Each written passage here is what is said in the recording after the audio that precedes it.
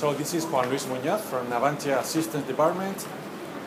Here we are in IDEX, and we have brought here a training simulator that we have developed in the Systems Division of Navantia, which is called Navantis. That means Navantia Training Integrated System. So this simulator is based on new technologies in order to create learning rooms that are based on very simple hardware.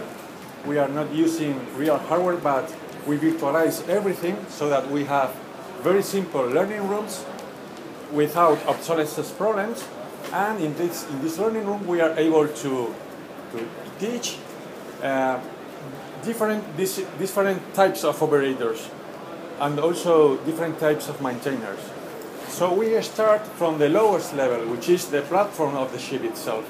So for that, we have developed tools like you can see here, the avatar immersion tool, where the trainee is able to get into a exact model of the real ship and walk through it in order to be familiarized with where all the equipment is located and how to operate equipment locally from the local control panels.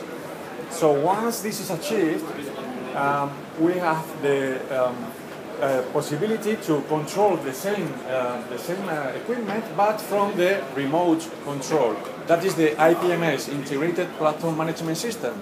So here we have the IPMS of, in this case, this is a frigate. So this is the real application where the operator can control all the machinery and all the different systems like power generation, power distribution.